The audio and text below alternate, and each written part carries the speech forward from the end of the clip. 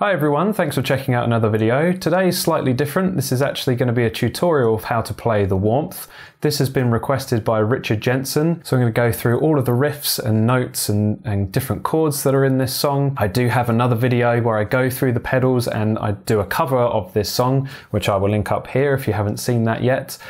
But that was recorded quite a long time ago now, and I have updated some pedals and I've changed some settings and things, so I will talk about those first before we get into the riffs. Now, listening to the recorded version of this track, it's incredibly clean. Before I was using my Fender Strat that has single coil, so that's a bit of a bitier sound anyway. This time I'm using my Ibanez RG Prestige with obviously humbuckers in it. That helps smooth out the sound. So let's quickly go through the pedals I'm using. I don't want to spend too much time on this. I'm going to write all of the exact settings that I'm using down in the description below, and there are also affiliate links there too. So if you want to pick up any of this gear and you use those links, I will get a very small commission for that too, and that would be hugely appreciated. Well, the main effect on this song is obviously the delay part. Now, I haven't deviated too much from the original settings that I used. All of these effects this time around are going into the front of the amp. I have a whole video showing you how to lay out your pedals to sound like Mike. I'll link that up here as well in case you want to check that out. And this time round, I'm not using any reverb whatsoever, it's just delay going on. In the previous video, I was using a TC Electronic Vibraclone to get the rotary type sounds. This time round, I'm actually using a new pedal, it's the Strymon Lex. Moving on from there, I'm using the MXR Phase 90, this is for the chorus parts. And lastly, pedal-wise, for the bridge section, I'm using the Boss PH2, which is the super phaser. So that's it effects-wise. I'm going to change the camera angle now and we'll actually talk about the riffs and the notes that are being played in this song. So let's dive straight into the intro riff of this song and the verses, kind of the main riff throughout the song. That's starting up at the 19th fret on the B string, and you're playing this to start with, this bend. So bending up about a half step and releasing, and then playing the 17th fret on the B string.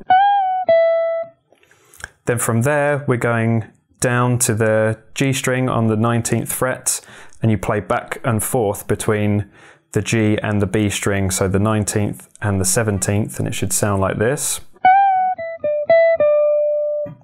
Then we're coming down to the G string on the 17th fret, and then you finally come down another half step onto the G of the 16th, and then you're playing this octave on the 19th of this note. So you're playing the octave at the 19th on the E.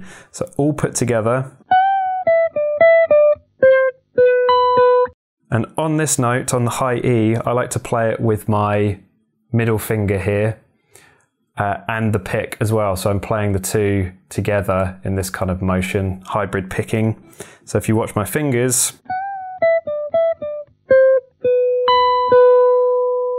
so pick with your middle finger and then the pick comes down onto the 16th. You don't have to do that, you can use your pick. I just find it helps so you haven't got to cross over those strings, your finger's right there and you can get a cleaner note then. So with the effects on, so this has got the rotary effect and the delay on, and so it sounds like this.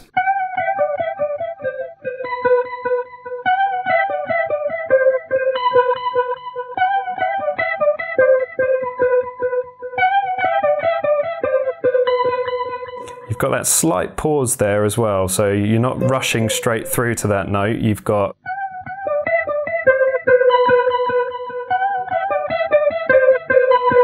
so it's a slightly longer note there, you're holding it for a little bit longer. Then from there, we take the rotary effect off and we put the good old MXR Phase 90 on, and you are playing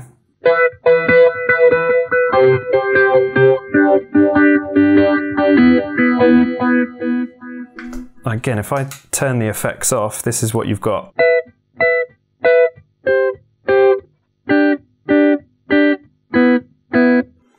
So you're playing just a 5 chord each time basically. So here's the root note, here's the 5th of the chord. So we're starting on an E, here's an E, this is the E root, and this is the fifth, the B.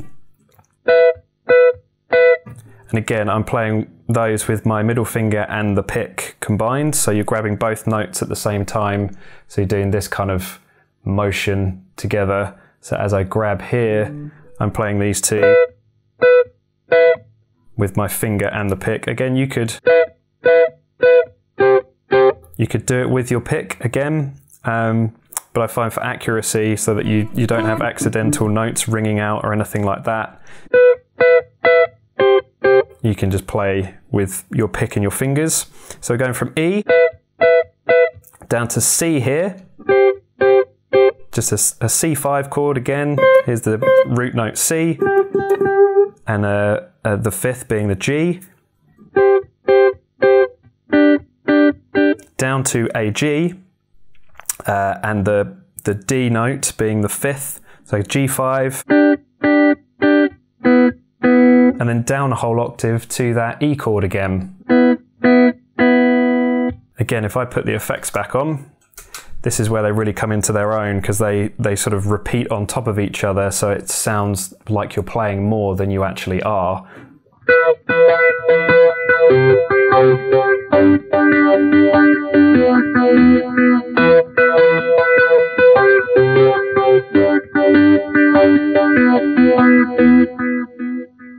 So that's kind of the intro and the chorus. So they go round and round and round many times in this song. Then the next part out of that is the bridge part. That is with the delay still on.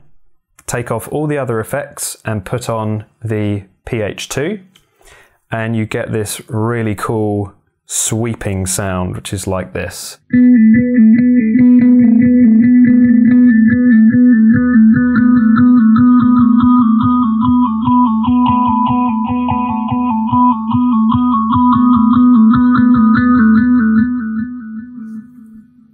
And simply, again, if I turn the effects off, so that's just the delay and the super phaser working its magic.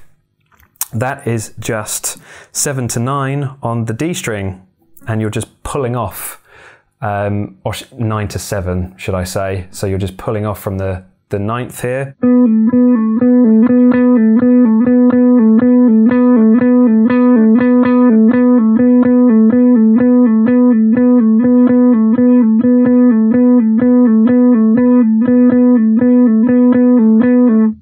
And you repeat that around and around and around until, if I put the effects back on again, you then hit whatever distortion pedal you have, or from your amplifier, or whatever you prefer to use, and you go into this.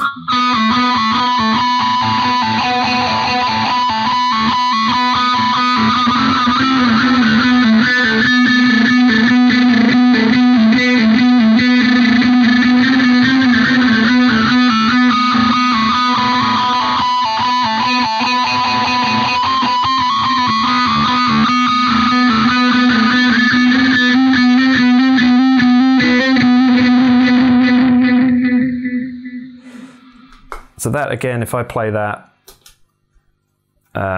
without the effects on,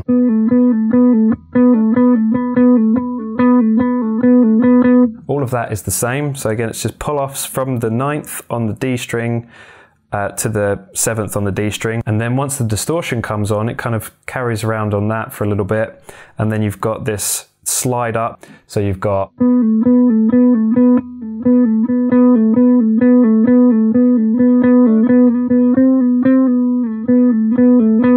So you're sliding up there to the 9th.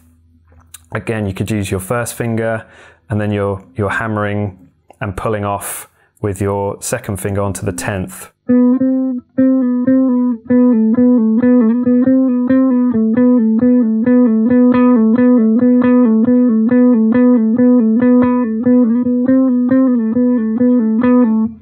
I quite like sliding back there as well. You almost get that sort of feel to it, which is quite nice.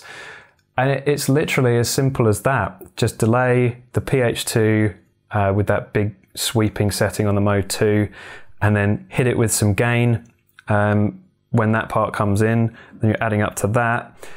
And then the very finishing part, it just sits on the 10th to the 9th. So,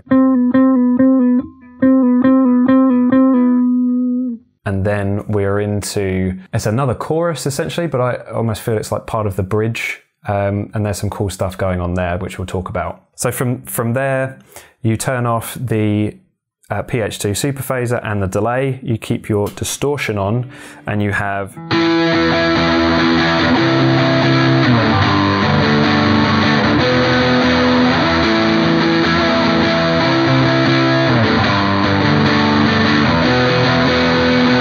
so let's talk about those chords. I'll turn the distortion off for now. So that is going into basically a big E chord. Just all octaves of E. E, E, E. I'm not playing, I'm muting the D string here with my first finger, the pad of my first finger, so only those 3 notes are ringing out. And then by adding your middle finger up onto the E string here, that's a C note, so that makes it a C major. There's the 3rd of the chord, becomes the E, and you're just adding in the octave of the E there as well. And then from there, we're coming down to a G add 9.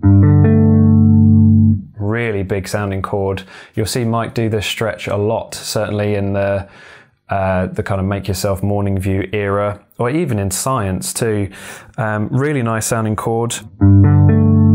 So there you've got, there's your G note, there's the 5th of the chord being a D, and then from here you've got an A, which if you know your major scale, the A is the 2nd of a G major. So when you go up a full octave, that makes it the 9th of the chord as well. You've got a really nice spread triad there. Lovely sound. And then you're going to this really big E chord. Now, I think in the cover I played before is just a standard E power chord, which is fine really. It's just kind of any E chord you like. There I was adding in the B, the 5th, and playing the B and the E open there as well, so you get this big, big sound.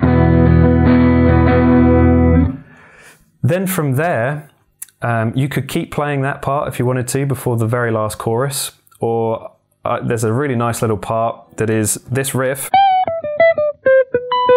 That is repeated but an octave lower, and I believe it's still with the rotary effect on it. So that is played like this.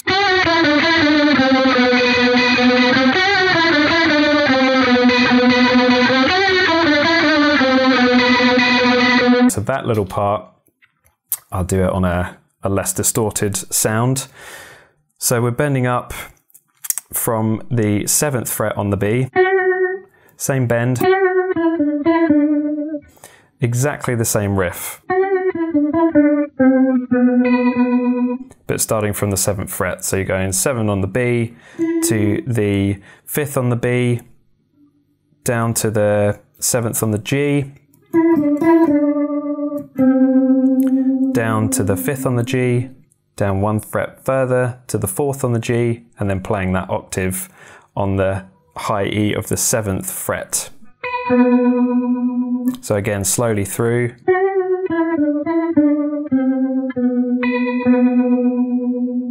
But this time round he's adding a few embellishments. So you're bending up,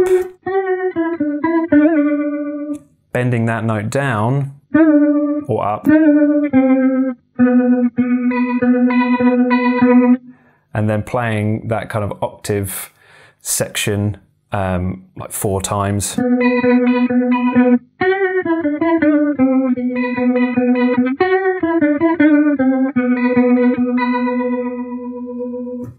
And then from there, add on your delay once more, and then you're sliding all the way back up to the 19th fret to play that exact same riff.